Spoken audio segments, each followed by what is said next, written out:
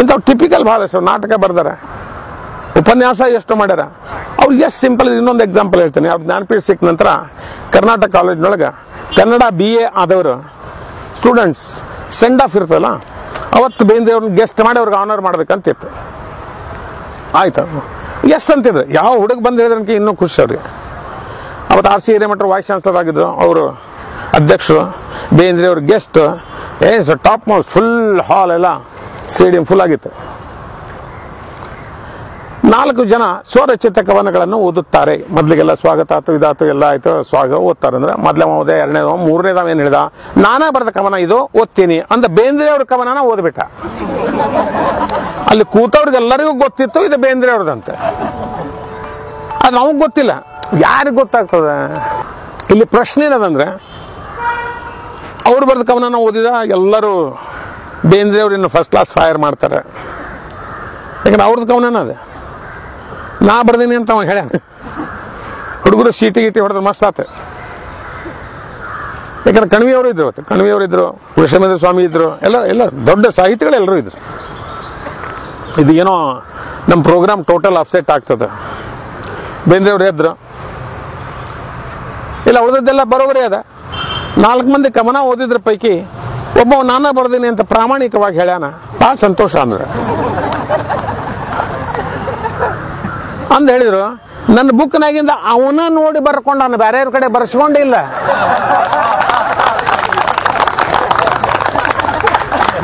Hole scene ಹೆಂಗ್ change ಮಾಡಿದಂದ್ರೆ, ಯಾವ ತುಂಬಾ ಗಂಭೀರ ಇತ್ತು ಆ ಗಂಭೀರನ ಒಮ್ಮಿನ ಸೀದಾ ಕೆಳಗೆ ಹಾಕಿ ಅವ್ ಪ್ರಾಮಾಣಿಕ ಇದ್ದಾನೆ.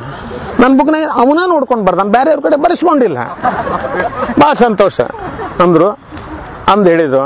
ಆದ್ರವ ಒಲವೇ ನಮ್ಮ ಬದುಕು ಅಂತ ಓದಿದಾಗ ನೀವೆಲ್ಲ ಚೀಟಿ ಹೊಡೆದ್ರಿ. ಒಲವೆಂಬ ಹೊತ್ತಿಗೆ ಓದ ಬಯಸುತ್ತ ನೀನು ಬೆಲೆ ಎಷ್ಟು ಎಂದು ಕೇಳುವೆಯ ಹುಚ್ಚ. ಹಗಲಿರುಳು ದುಡಿದರು ಹಲವು ಜನ್ಮ ಕಳೆದರು ಬರೀ ತೆತ್ತಲಾರೆ ನೀ ಅಂಚೆ ವೆಚ್ಚ ಅಂದ್ ಹೇಳಿದ್ರು. ನಮ್ಮಲ್ಲಿ ಈ ಲವ್ ಅಂತ ಹೇಳ್ತಿರಲ್ಲ, ಅದು 4 ನಮೂನಿ ಅದ ಅಂದ್ರೆ ಇದು ವಂಡರ್ಫುಲ್ ಥಿಂಗ್. ಅವತ್ತಿನ ಸ್ಪೀಚ್ ಮೇನ್ ಅದು ಏನು, ನಮಗಿಂತಲೂ ದೊಡ್ಡವ್ರನ್ನ ನಾವು ಪ್ರೀತಿಸಿದ್ರ ಅದಕ್ಕೇನಂತಾರ, ಭಕ್ತಿ ಅಂತಾರ. ತಾಯಿನ ನಾ ಪ್ರೀತಿಸ್ತೀನಿ, ಮಾತೃಭಕ್ತಿ, ಪಿತೃಭಕ್ತಿ, ದೇವಭಕ್ತಿ, ದೇಶಭಕ್ತಿ. ನಮಗಿಂತಲೂ ಬಹಳ ಎತ್ತರಕ್ಕಿದ್ದವ್ರನ್ನ ನಾವೇನು ಪ್ರೀತಿಸಿದ್ರ ಅದಕ್ಕೆ ಭಕ್ತಿ ಅಂತಾರಪ್ಪ. ನಮಗಿಂತಲೂ ಸಣ್ಣವ್ರು ಬಹಳ ಚಿಕ್ಕವ್ರನ್ನ ಏನೂ ಅಪೇಕ್ಷೆ ಇಲ್ಲದೆ ಪ್ರೀತಿಸಿದ ಅದಕ್ಕೆ ವಾತ್ಸಲ್ಯ ಅಂತಾರೆ. ಮಾತ್ರ ವಾತ್ಸಲ್ಯ.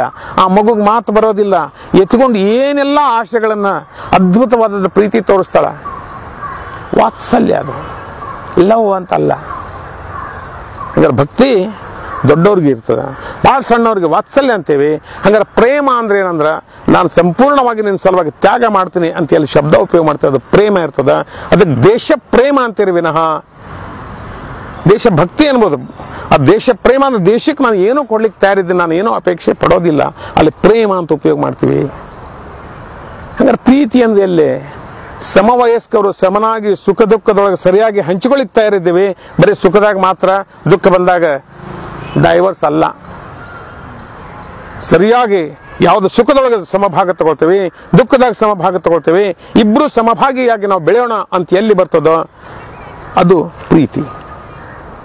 ಅವತ್ತು ಆ 4 ಶಬ್ದದ ಬಗ್ಗೆ ಹೇಳಿ ಅದ್ಭುತ ಮಾಡಿದಾಗ ಇಡೀ ಕಾಲೇಜ್ ಹುಡುಗರು ಮುಗಿದ ಮೇಲೆ ನಮ್ಗಿದು ಗೊತ್ತಿರ್ಲಿಲ್ಲ, ಐ ಲವ್ ಯು ಇಷ್ಟ ಅಂತಿದ್ದೀವ್ರಿ. ಬರೋಬರಿ ಅದ ಅಂದ್ರೆ ವ್ಯತ್ಯಾಸ ನಮಗೆ ಗೊತ್ತಿಲ್ಲ, ಎಲ್ಲಿ ಉಪಯೋಗ ಮಾಡಬೇಕು ಗೊತ್ತಿಲ್ಲ. ಇದನ್ನು ಬೇಂದ್ರೆಯವರು ತುಂಬಾ ತುಂಬಾ ಅದ್ಭುತವಾಗಿ ಹೇಳ್ತಾ ಹೋಗ್ತಿದ್ರು. ಒಂದ್ಸಲ ಅನ್ಕೆ ನಮ್ಮ ಮನೆಯಿಂದ ಹೊರಗೆ ಬಂದ್ವಿ.